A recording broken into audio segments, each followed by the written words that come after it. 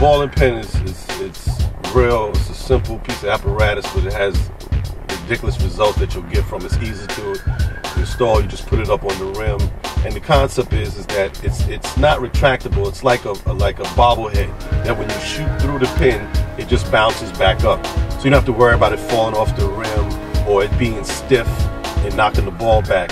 The concept is that you shoot through the pin using the pin as a guide, like a target, and you shoot through it. And as you shoot the ball in the direction of the rim, you hit the pin itself, and that guides it into the hoop. We don't want you to shoot over the pin and go over the pin and into the hoop with a real rainbow type arc.